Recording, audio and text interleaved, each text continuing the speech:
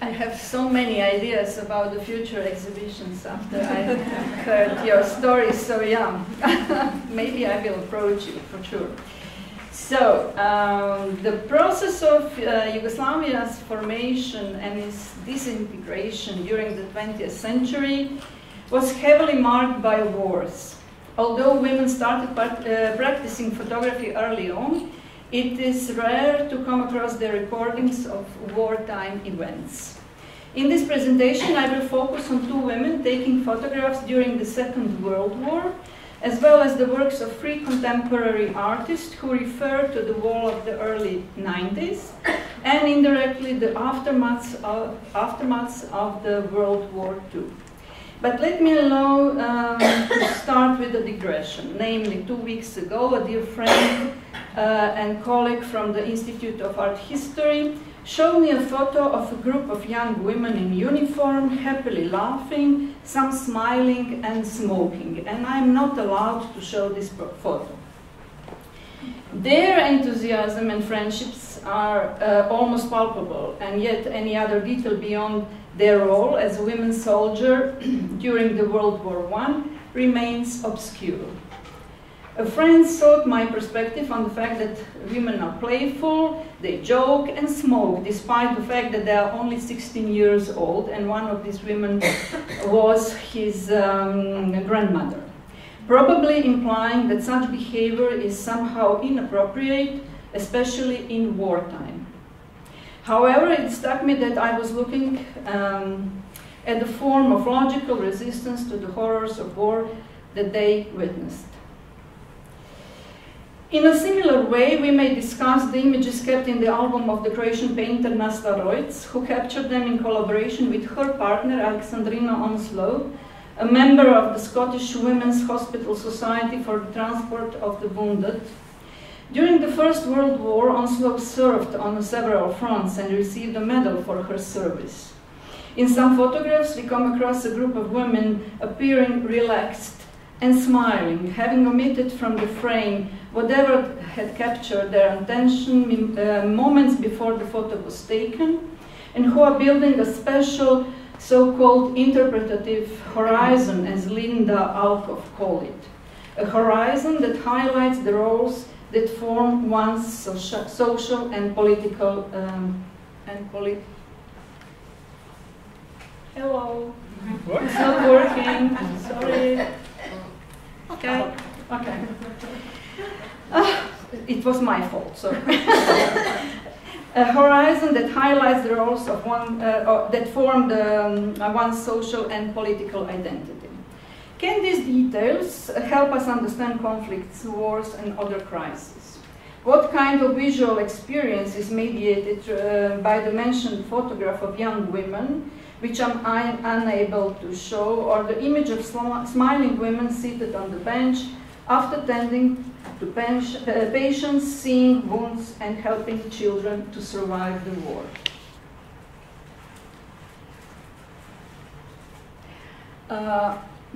My goodness. The case of Elvira Kohn is interesting from various perspectives.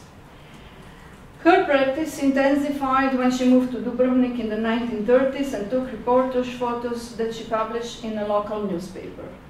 While working for Miho Hercegović studio, she captured commercial photographs, and her artistic work was influenced by new objectivity.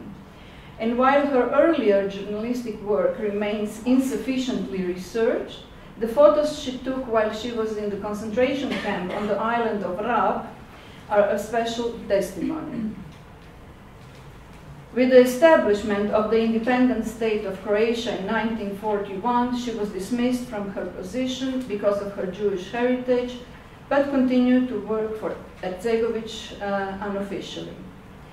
Her images bear witness not only to authentic events and places, lending them the value of the historical documents, but also to the fact that they were captured by a woman who herself endured the horrors and humiliation of confinement.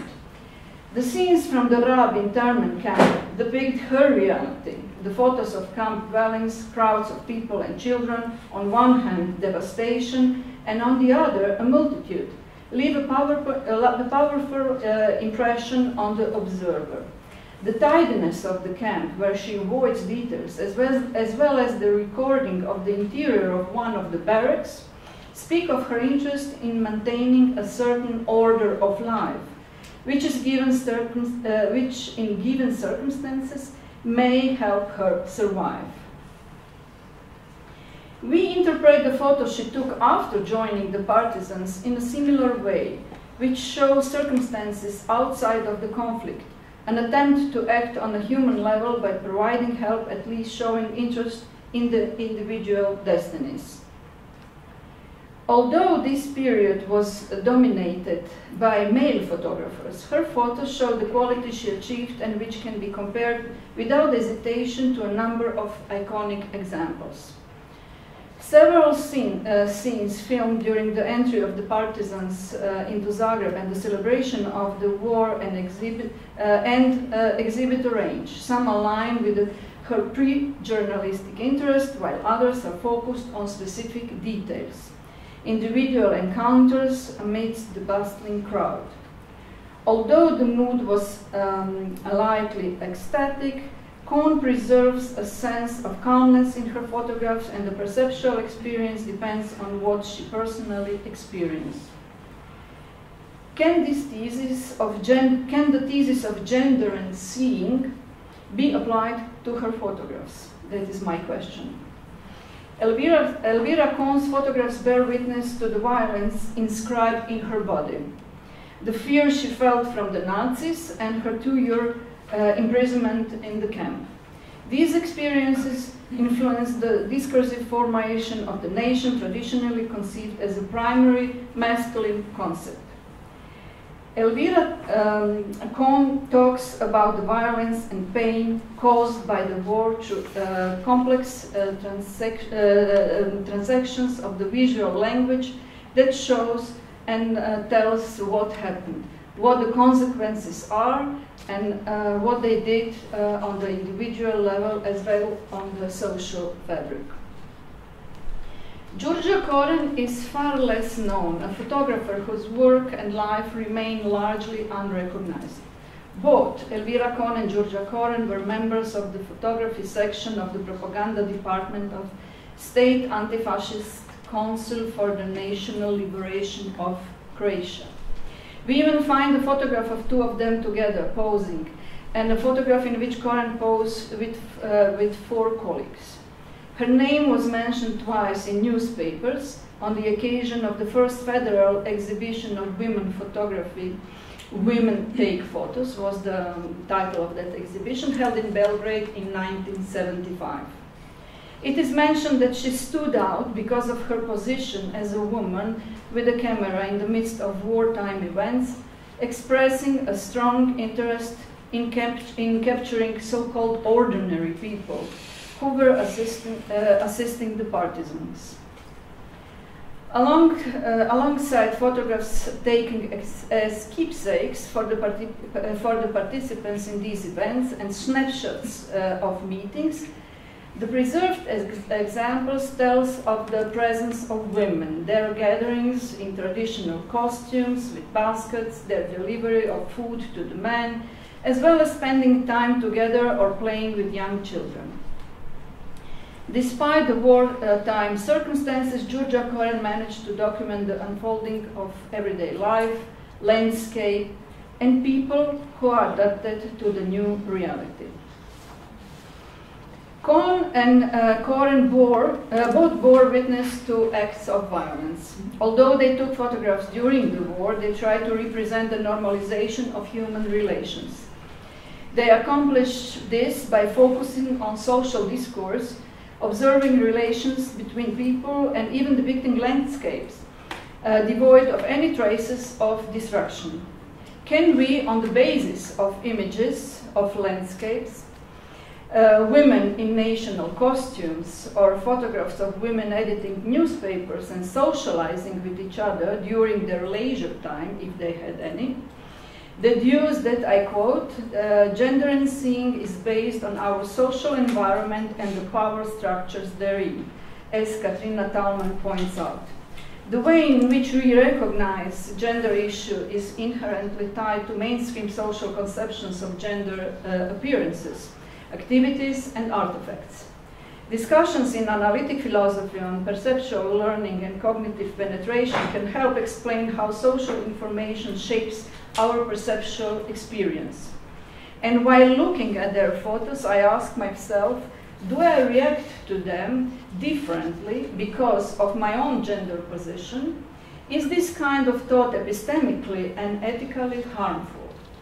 In the end, if we apply the theories of gender and seeing, the most important thing is who is watching, who are we seeing, and how we will adapt the nuances of the descriptive and normative nature to our own interpretations.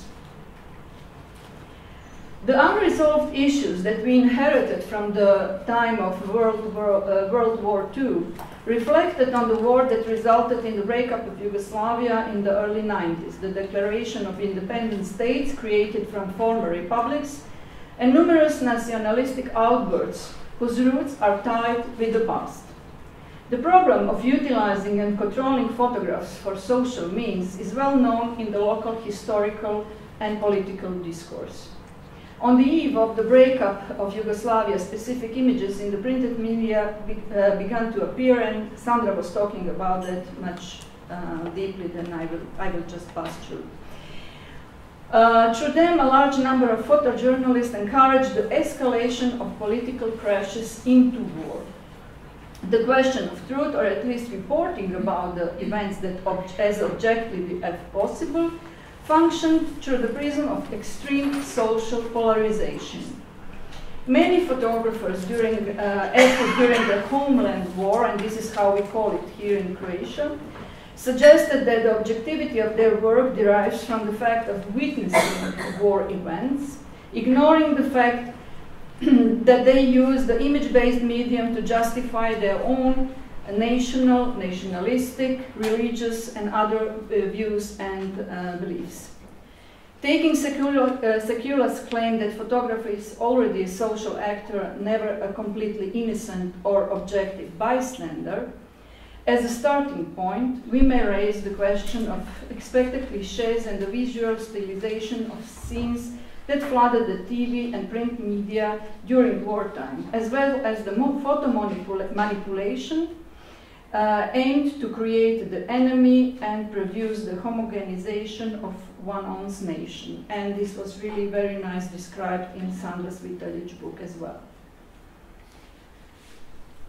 Ana Opalić and Sandra Križić, through several series of photographs recorded in the second half of the 2000s and beyond, comment on the period of their childhood that escalated into the war that took place in Croatia and Bosnia and Herzegovina from 1991 to 1995. Their photographs raise questions about war is not visible, and what many of us have lived through. What are we looking at when what we see is not noticeably visible? They both focus primarily on the consequences of destruction long after the conflicts had officially ended. So far, this kind of women's approach gives us a different perspective understanding of recent conflicts, especially if we compare them with the predictable cliches and visual stylized scenes that flooded the media during the wartime in the 90s. Being with the space is important for Ana Opalić, and she finds that which is invisible to be the most interesting. She spent the war years in the shelter in Dubrovnik, while in the early 2010s she took photographs in warrior places in Croatia and Bosnia and Herzegovina that, according to reports, were sites of mass graves. But the frequent practice of their displacement and destruction in order to hide the evidence of crimes contributed to a special relationship toward the place marked by war trauma. What kind of scenery is that? For Opalić, personally, it is unimportant whether she is in the exact location. Standing and feeling what she doesn't see and what she doesn't know is more important to her. She let the landscape speak, conveying the story with a simple visual narration, functioning along the lines of thinking through the visual, as Liz Wells writes in Land Matters, as if writing one extremely long sentence with a photograph, encompassing the passage of time. There is no urge to appropriate or own the landscape, which is a procedure characteristic of patriarchal worldview. In addition, her attitude toward the state, toward concepts such as national pride, and especially toward the role of the church, which participated in the war and ideological conflicts, also changed through her artistic activities. The last series she worked on in Zagreb was related to the Dotrščina Memorial Park, where during the Second World War the Ustašas shot several thousand people, primarily Serbs, Roma, and anti-fascists, which is why it is considered the location of the largest mass crime in the history of Zagreb and one of the largest execution grounds of the Second World War in Croatia. This time, Opalić gave up photography because she didn't want to repeat the ways she approached such places. In Dotrščina, she decided to walk, spend time and indulge in the tactile sensation of the land. She collected the fallen and partially decayed leaves and placed them on the scanner in a thick layer, wondering how deeply the light would penetrate the substance. After that, she reduced the content and in the end printed the artist book Soil. The artist moves away from the relationship of power and political ownership of the certain place, negating it with the experience based on touch, smell, and other senses. Sandra Križić belonged to the same generation of academically educated photographers as Anna Opalić. In the series Infertile Grounds, and she mentioned that briefly at the end of her talk today, she points out the need to recognize topographical structure in order to include them in the collective knowledge of individual places of suffering. The matching of history and memory, as interpreted by Pierre Nora, their identity chain links, how he called them, are broken and presented through a structure of artist's research, of memory and amnesia as a standard polarity of human society. Križić stops at the places of mass executions and mass graves of victims of different regimes, of the existence of which is concealed for a long time, wondering how it is possible to photograph them. Infertile Ground is a story about society and how it deals with crimes, in which the images are accompanied by text that is an attempt to speak neutrally. The interpretation of history is important to her in a sense of opening up to traditions and visual metaphors, while the text provides information about where something happened and does not allow the viewer to deviate from the topic. In this way, she has contributed to the naming of places that are not part of collective memory, where she did not exclusively focus on the locations of mass or individual suffering resulting from the conflict in the first half of the 90s, but also those from the Second World War, which were committed by members of the Ustaša army as part of the fascist regime, as well as the places where immediately after the Second World War, partisans, as members of the victorious anti-fascist army, carried out mass executions of members of the defeated armies. Sandra Križić often deals with the topic that includes trauma and violence, and through her research and curatorial work, she deals with the war photography and questions about the ethics of photographic representation. Reflecting on how media narratives shape public opinion, she considers that in the context of human dignity, particularly when it comes to the images of suffering and the portrayal of vulnerable groups. By moving to Sweden, the artist completely renounced her former position, becoming merely one among the almost anonymous immigrants. This personally precarious position of entering another culture and another language led to a change in the way she viewed the landscape, with the gaze often directed in the ground. In the new work I just read back, which we're gonna see a little bit later, there is no reference to history, and I quote, "It's like I'm standing at the door and can't get into the society," in her own words. Thanks to artists, we engage in discussion about how the intricate nature of war can be made visible and incorporated into artistic production, even when actual battles have not been seen and or photographed, but rather, in the words of Bruna Latour, mediated through, and I quote, "research that does not deal with nature or knowledge, with things in but things with themselves, but with their involvement in our collectives and subjects," end of quote. In his seminal text, Bark, Georges de Berman says that, I quote, "The art of remembering cannot be reduced to inventory of found objects that are clearly visible," end of quote. And for him, culture is always a place of conflict, where this history makes on form and visibility in the very heart of decisions and procedures. This is exactly the core of the procedure applied by Andrea Kulunčić. In the project in which she researches and interprets the history of women political prison on Sveti Grgur and Goli Otok, she inserted an exquisitely produced photograph taken at the site of the former camp in a museum space.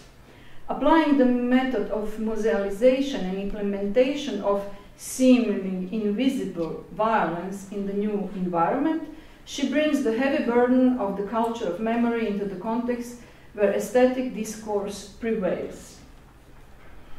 The history of the little-known women political prison on the islands of Sveti Grgur and Goli Otok, where approximately 850 women were imprisoned from 1950 to 1956, convicted of betraying the country, the party, the people, and then President Tito, is one of the episodes that caused deep trauma in the society.